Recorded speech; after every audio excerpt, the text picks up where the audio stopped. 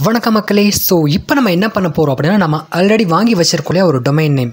So அந்த domain நேமை நம்ம ஏற்கனவே சொன்ன மாதிரி அந்த பிளாகரில் நம்ம கனெக்ட் பண்ண போகிறோம்.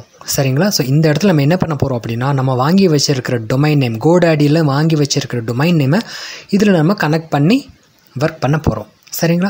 சரி வாங்க, அதுக்கு என்னென்ன ப்ரொசீஜர்ஸ் இருக்குது அப்படிங்கிறது நான் உங்களுக்கு ஸ்டெப் பை ஸ்டெப்பாக எல்லாமே உங்களுக்கு நான் சொல்லிடுறேன். சரிங்களா? ஸோ ஃபர்ஸ்ட் வந்து இதில் www. ஆட் பண்ணி ஆகணும் கண்டிப்பாக.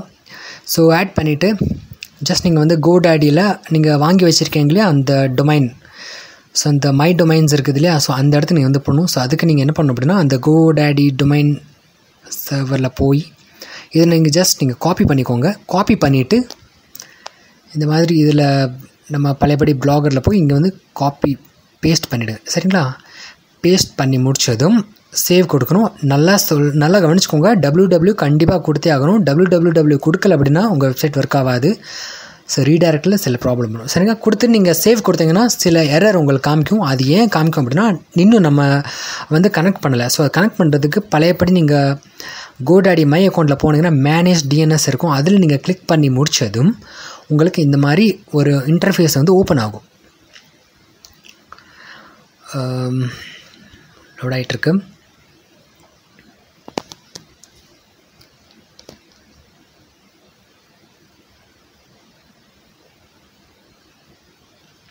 Okay, ton. ஸோ இந்த மாதிரி வந்து ஒரு டிஎன்எஸ் மேனேஜ்மெண்ட் அப்படிங்கிறது ஓப்பன் ஆகும்.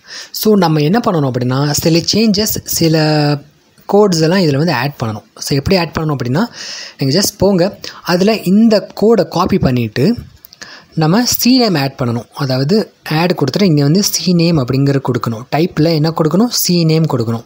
CNAME கொடுத்துட்டு ஹோஸ்ட்டில் இப்போ நம்ம காப்பி பண்ணுவோம்ல அந்த கோடை நீங்கள் இதில் கொடுக்கணும். அதாவது இந்த கோடு இருக்குது இல்லையா, இதை நீங்கள் ஜஸ்ட் காப்பி பண்ணிவிட்டு இந்த ஹோஸ்ட் அப்படிங்கிற நேமில் நீங்கள் கொடுத்துடணும். இப்போ .2 அப்படிங்கிறது இருக்குது இல்லையா, .2. ஸோ அந்த இடத்துல நம்ம என்ன பண்ண போகிறோம் அப்படின்னா, பழையபடி அங்கே போய் இந்த கோடை காப்பி பண்ணிவிட்டு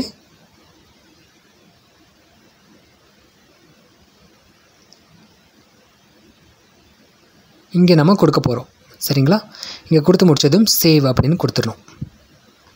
சேவ் கொடுத்து முடித்ததும் அதுக்கப்புறம் என்ன பண்ணணும், இன்னும் ஒரு CNAME நம்ம ஆட் பண்ணணும். ஸோ இன்னும் ஒரு CNAME ஆட் பண்ணணும் அப்படின்னா பழையபடி என்ன பண்ணணும் அப்படின்னா, அதில் வந்து நம்ம ஆடுன்னு கொடுக்கணும். அங்கே மேலே இருக்குது பார்த்தீங்களா, அதாவது மேலே இருக்குது பார்த்தீங்களா, இன்னொரு CNAME ஆட் பண்ணணும்னு சொல்லியிருக்கு. ஸோ இப்போ என்ன பண்ணணும்னா, இந்த கோடை காப்பி பண்ணிவிட்டு இப்போ நம்ம என்ன பண்ணோம், அதே மாதிரி ஒரு CNAME ஆட் பண்ணணும். ஜஸ்ட் இந்த இடத்துல வந்து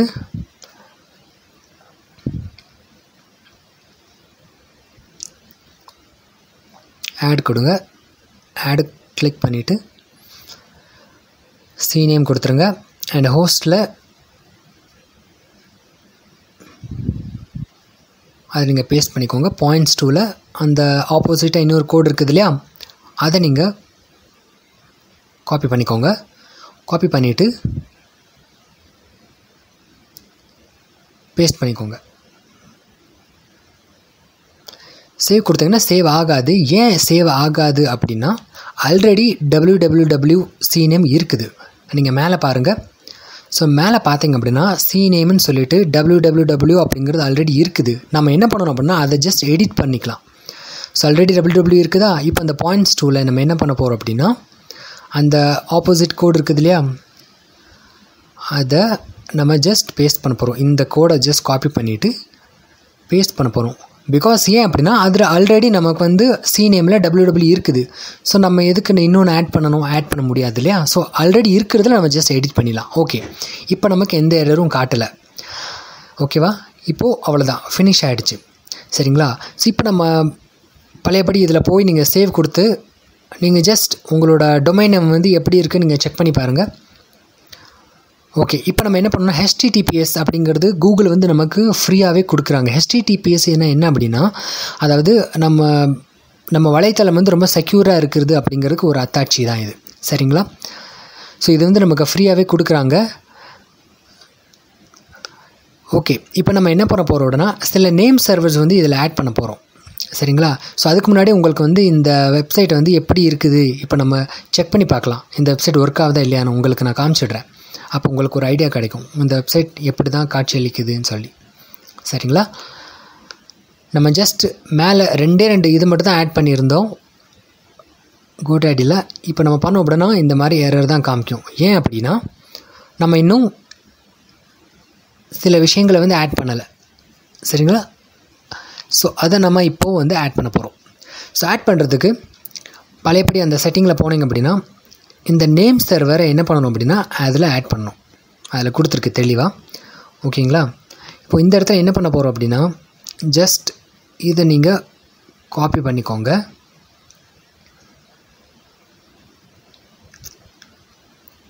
@ கொடுத்துட்டு அந்த பாயிண்ட் இருக்குது இல்லையா, இதை நீங்கள் ஜஸ்ட் காப்பி கொடுத்துக்கோங்க. இது காப்பி கொடுத்துட்டு இங்கே வந்து நீங்கள் பேஸ்ட் பண்ணிவிடுங்க. நல்லா ஞாபகம் வச்சுக்கோங்க, அது வந்து சி நேம். ஆனால் இது வந்து பார்த்திங்கன்னா டைப்பில் ஏ நேமும் கொடுக்கணும். இதில் நீங்கள் சி நேம் கொடுக்கக்கூடாது. சரிங்களா. ஏக்கு தான் கொடுக்கணும். ஏ கொடுத்துருங்க.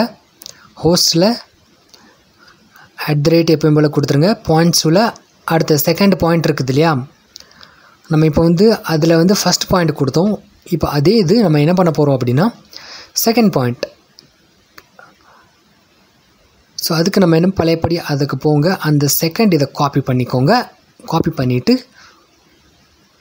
இதில் நீங்கள் பேஸ்ட் பண்ணிடுங்க. சரிங்களா. பேஸ்ட் பண்ணி சேவ் கொடுத்துருங்க.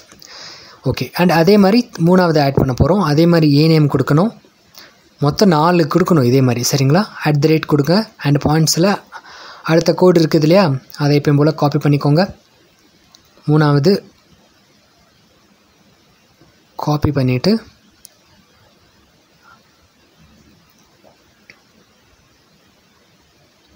அப்புறம் இதில் வந்து பேஸ்ட் பண்ணிக்கோங்க. சேவ் கொடுத்துருங்க. அண்டு கடைசி ஒன்று இருக்குது, அதுவும் அதே மாதிரி ஏ நேம் கொடுத்துக்கோங்க.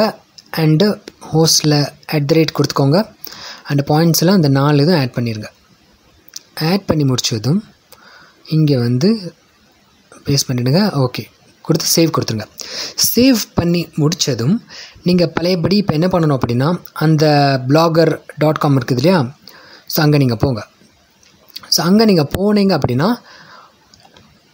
ஒரு 1/2 an hour நீங்கள் வெயிட் பண்ணுற மாதிரி இருக்கும். ஏன்னா இதெல்லாம் ரீடைரக்ட் ஆகிறதுக்கு 1/2 an hour டைம் எடுக்கும். சரிங்களா. ஸோ நீங்கள் சேவ் கொடுத்துக்கோங்க. சேவ் கொடுத்து முடித்ததும் 1/2 an hour இங்கே டைம் எடுத்துக்கோங்க. ஸோ 1/2 an hour கழித்து நீங்கள் அந்த வெப்சைட் நீங்கள் ரீஃப்ரெஷ் பண்ணிங்க அப்படின்னா இப்போ நம்ம ஒர்க் ஆகலையா, இப்போ நீங்கள் ரீஃப்ரெஷ் பண்ணி பாருங்கள், நம்ம சைட் வந்து ஒர்க் ஆகும். ஓகே. நம்ம இதுக்கு முன்னாடி இதை பார்த்தோம், நமக்கு வந்து அந்த வெப்சைட் வரவே இல்லை. ஆனால் இப்போ வந்துருச்சு பார்த்தீங்களா. ஸோ 1/2 an hour வெயிட் பண்ணணும் நீங்கள். சரிங்களா.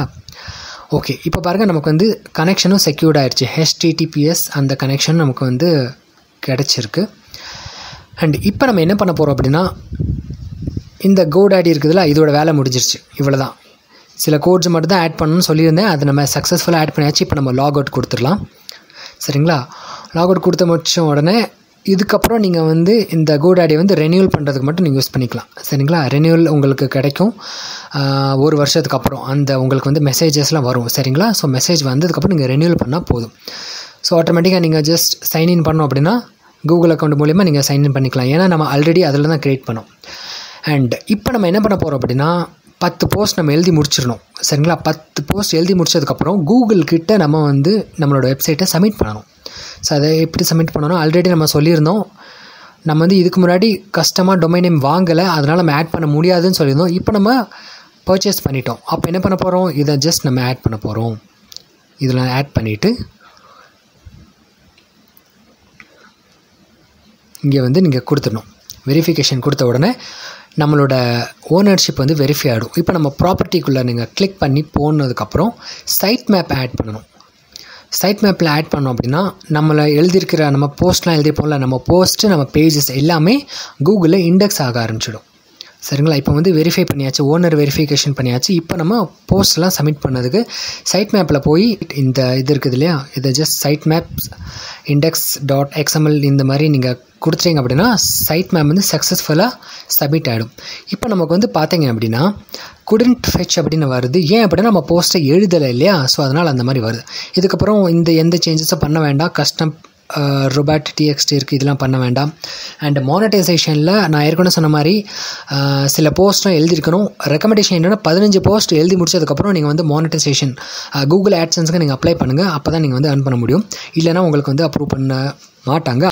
ஸோ இந்த வீடியோ உங்களுக்கு பிடிச்சிருந்தா அப்படின்னா நீங்கள் வந்து கமெண்ட் பண்ணுங்கள், லைக் பண்ணுங்கள், ஷேர் பண்ணுங்கள். நன்றி. வேறு ஏதாவது கேட்கணும் அப்படின்னா நீங்கள் ஜஸ்ட் கமெண்ட் பண்ணுங்கள். நன்றி.